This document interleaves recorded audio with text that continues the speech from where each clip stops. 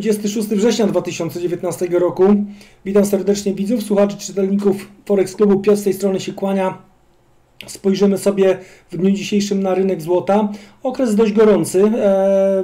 Poza publikacją PKB ze Stanów Zjednoczonych w dniu dzisiejszym zbliżamy się do końca miesiąca, do końca kwartału. W związku z czym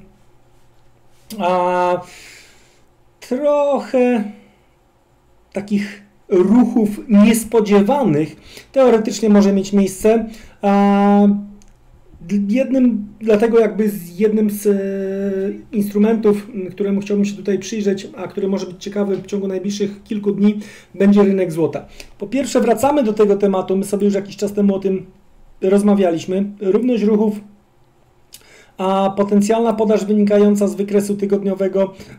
Wszystko to wpisuje się w możliwość ewentualnie jakiejś drobnej korekty na rynku złota, zwłaszcza, że media coraz bardziej mówią coraz częściej o coraz wyższych możliwych cenach i ja jakby tego nie neguję, tyle tylko, że skoro media pchają do góry, znaczy, że jakaś przynajmniej korekcina teoretycznie nam się należy. No to biorąc pod uwagę kwestie związane z tą potencjalną podażą, którą mamy z perspektywy wykresu tygodniowego, rzućmy okiem, a jeszcze dodając do tego, że my reagujemy w ramach tej podaży, jak widać, plus jak dołożymy zachowanie się już w tym tygodniu i zejdziemy na wykres dzienny, to pewne rzeczy zaczynają się robić ciekawe, zaczynają ciekawie wyglądać, zwłaszcza to objęcie w dniu wczorajszym, bazując na tym, co być może niektórzy tutaj dostrzegają,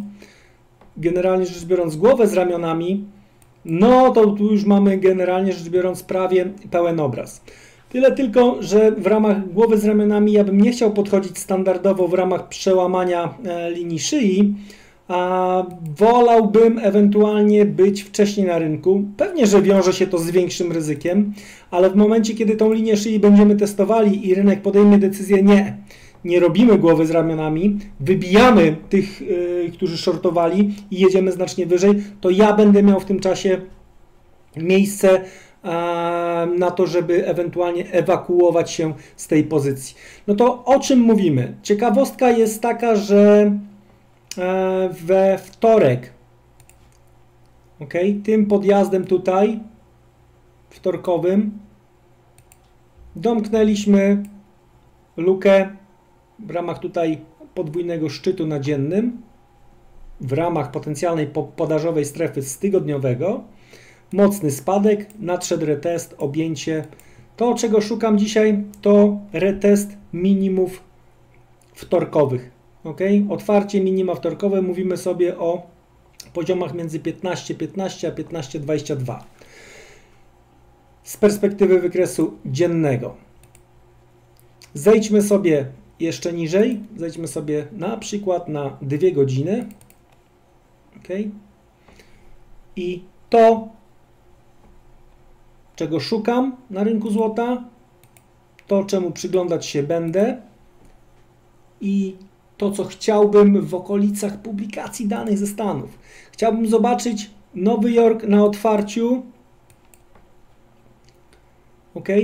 podbijający na zasadzie równości ruchów, w obawie przed na przykład słabszymi danymi dotyczącymi PKB, uderzający w strefę 15,16, 15,22, to wszystko, co tu widzimy. Mój stop powyżej 15,30. Mój cel okolice pomiędzy 14,40 a 14,15. Czyli z perspektywy ewentualnego ryzyka, no tutaj matematyka wpisuje się przy tym podejściu po stronie podażowej. Na co będę uważał? Jeśli mówimy o głowie z ramionami z perspektywy dziennego, no to oczywiście strefa 14,85, 14,80 to jest to, na co zwrócę uwagę w momencie, kiedy jeśli tutaj dojedziemy, gdy rynek zacznie mi robić jakieś zygzaki, a co gorsze, jeśli rynek zacznie mi tutaj rysować na linii szyi, na niższym horyzoncie czasowym jakiś megafon. To będzie dla mnie sygnał alarmowy, że należy się ewentualnie ewakuować przynajmniej z części, przestawić stop lossa i być bardzo, bardzo uważnym. Tyle ode mnie. Nie dajcie się zapaść w pułapkę. Wszystkiego dobrego. Do usłyszenia. Do zobaczenia. Cześć.